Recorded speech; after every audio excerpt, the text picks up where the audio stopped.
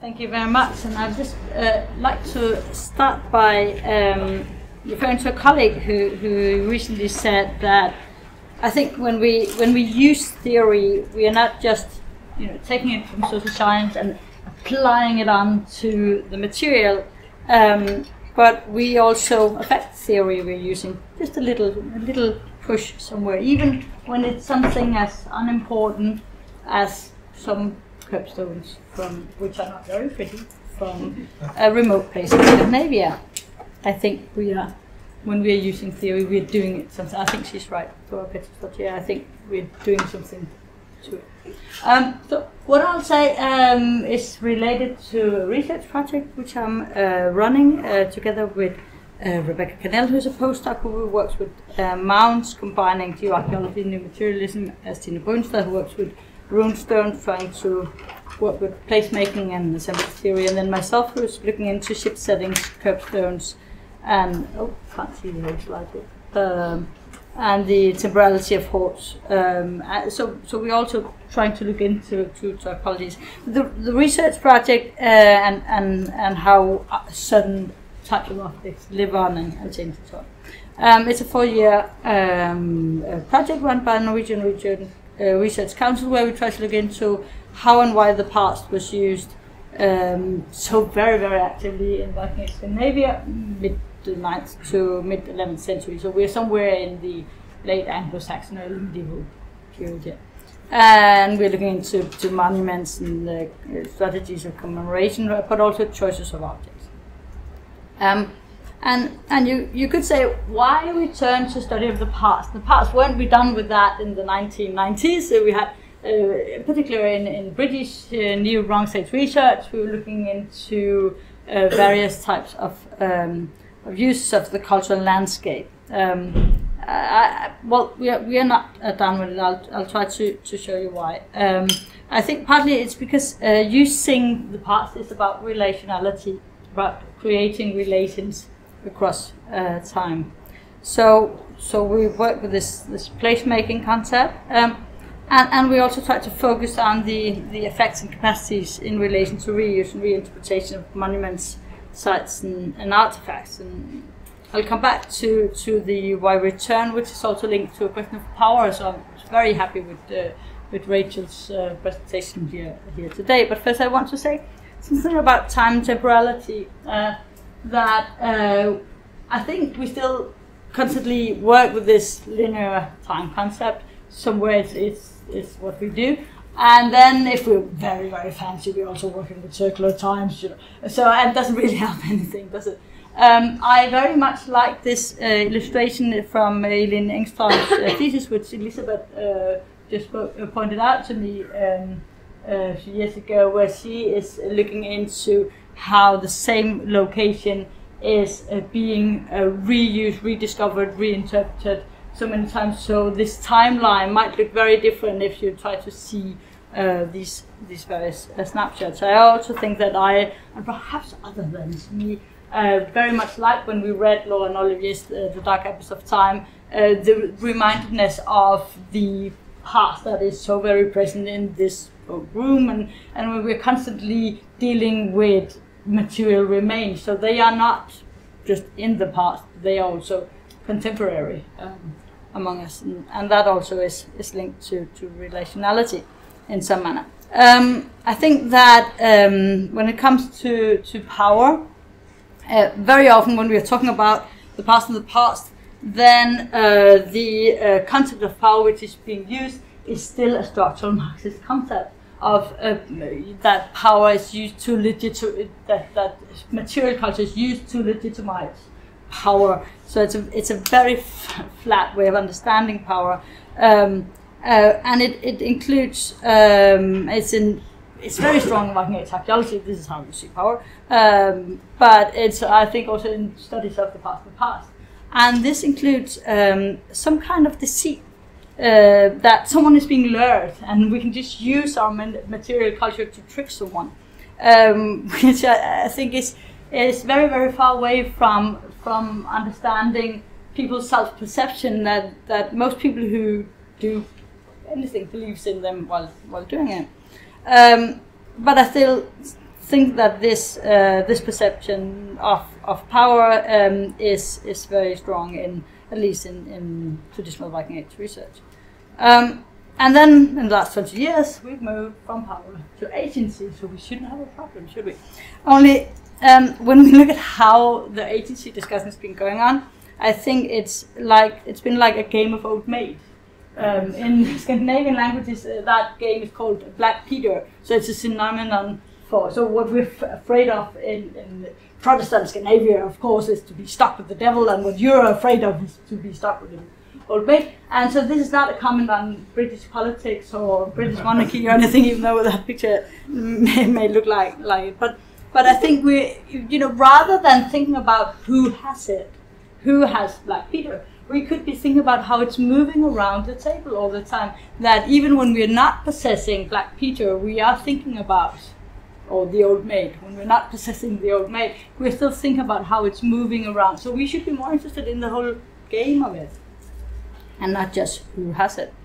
And this is also why I think that the effective turn, this is clearly not only about emotions. I think that if we only focuses on emotion, then we can, again, saying, well, the real archaeologists, the Viking Age research, we're dealing with power, and then we have those who are interested in senses and emotions. I think it's a strategy.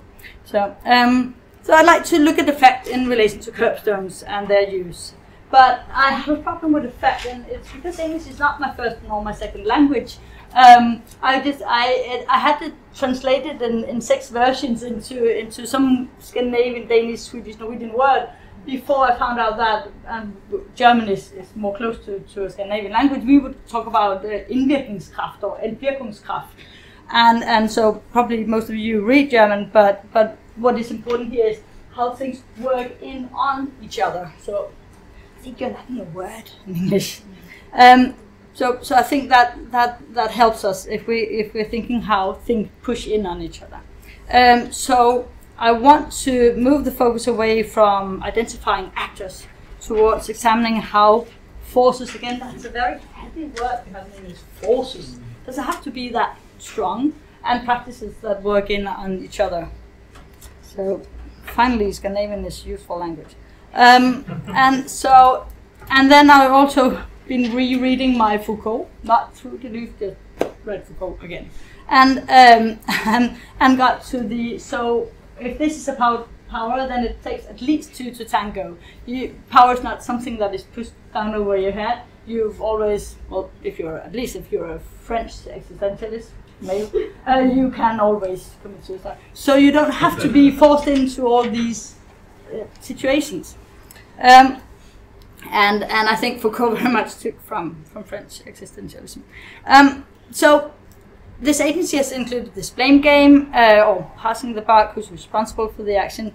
I think that maybe we should move towards talking about effects and effects, but also emphasize relationality. This is not simply about emotions, but about how things work in on each other and how forces are brought into this. And then I want to talk about kerbstones. Some monuments in some places have really elaborate, beautiful kerbstones, right? This is not what we'll be talking about now. It's just a bunch of stones, really.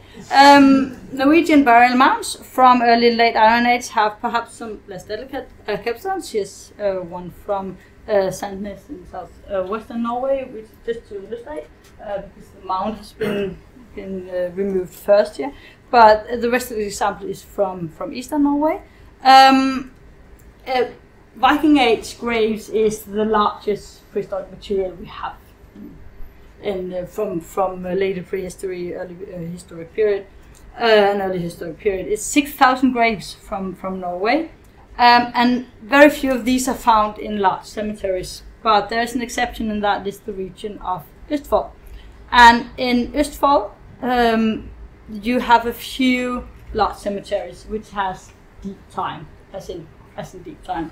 Hun and Storedal, which is 2 sites I'll show you in a second, they both have a continuity from late Bronze Age to Viking Age. And when I talk about continuity, it's not being reinvented, but it's actually we have all faces represented. So it's a long continuity. This is Hun. It contains no less than 145 visible burial mounds, of which 57 has been examined archaeologically. But through our grave topology, we can also say from the exterior structures that we have that continuity. So late Bronze Age, 1100 BC to 900 AD. And I'll look into the western field here. And I would like to point out, and this is a picture. I didn't bring a drawing from the excavation, so this is a picture of the reconstructed stupoi, which is it's up top of the slope. It's one up here, high up in the landscape. It's the biggest of the mounds up here, and it's a reconstruction of the kerbstone, but with the same stones. So it's typical for the Roman period, though somewhat larger, and has this curve surrounding it. But it's located in one of the highest points, and as you see this mound from afar and from some of the other mounds. And here are some of the not so great kerbstones. And then I'll show you this grave down here. So slightly lower in the terrain is what they term the Viking grave. It's a 10th century grave, and it has. This is also a reconstruction after excavation. It's excavated in the 1950s. And it's very clear, and the excavators also point out in the documenting it, they're copying stupoi. So they're referencing Roman period mounds in general, but in particular the other grave stupoi. And it's obvious, and they can see to it, and they are very similar. Now let's just see what's inside stupoi. Inside stupoi, and so the Viking Age people, they wouldn't know what was in stupoi because they didn't excavate it. There was a fingering of gold, there was spurs and with silver inlays. I'm sorry for that also of the picture. And these are unique. You don't have them in the Roman Empire at all. The only place where you have Roman spurs is from this grave in Eastern Norway. Shield bars, spears, sword, 2 drinking horn, which is also quite something. So this belonged to the Østfold graves, if you're into Roman period graves. So these, what is considered an elite group of graves. And so it's the first inhumation grave at the cemetery. Before that, it's only cremation. So it changes. It's really a game changer, this grave. And then we can look into to the Viking grave. It has the soil of the grave contained rotten and dope and flint and pieces of pottery. This means that this must be settlement from migration period, because pottery come out of use in Norway after migration period. And perhaps it's also a cleared away grave in addition, because there are huge elements of burnt bone. But the primary grave, which may have been located when an older grave was removed, contains sword, axe, shield bosses, 2 spurs, which is really unusual, a vessel of citrate, 2 drinking horn, which is seldom, a whetstone, and the remains of a brooch. And of course they didn't know what was in the other grave. It's just really funny that with those 600 years apart. And oral history for 600 years, that doesn't really work, does it? It doesn't.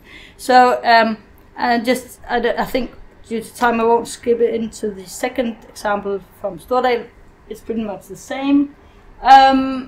But just want to point out that they are very interested in Roman period in the Viking Age. They have a good sense of chronology because they are interested in burlocks, and Elisabeth Arnold has identified silver burlocks in the Viking Age female grave, from which you saw another pendant before, which copies Roman period burlocks, and in another Viking Age grave from Birka, J606, it did contain this little burlock from Roman period. So either you have heirlooms that lives on for a long time, so we really have some long relations, or they are breaking into burial mounds as a frequent hobby in Viking. So still that is also about creating relations in some manner. Okay, so we have the temporal aspect, we have the long continuity in this less than ordinary place. I think most of what I've read about effect theory has been interested in the ordinary effects. I think that's more important, but but I think in this case, I think something's going on, which at least I understand better if I'm thinking about effects. So I think also the kerbstones in themselves, if we were only to go for new materialism, they have some very obvious qualities. They're enduring and they're heavy and they limit and they curve in. But I think that doesn't leave us very long. But once we start thinking about this referencing and this kind of creation of relations, then I think it's a different games. And they could not have known the content of these mounds unless there were a 600 years tradition going on. Okay, so clearly they did not possess agency, but the kerbstones affected. That was what was left, the exterior of that grave. And they worked in on something. So their capacities are linked to their lasting abilities, but they work on and with and influence humans constructing other mounds. And these, so there's a temporality issue here. Something is being reinvented or kept for a long time, and the kerbstones become relevant for humans in the Viking Age. For some reason, they're very acute.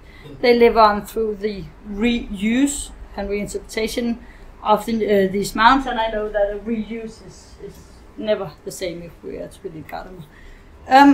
So the relationship with the older graves through the use of kerbstone elicits a sense of place, perhaps may have been part of placemaking, and the intersection between these bodies of stones and soils and their limiting kerbstones and the humans creating new mounds with soils from former settlements, including the squabble and boat.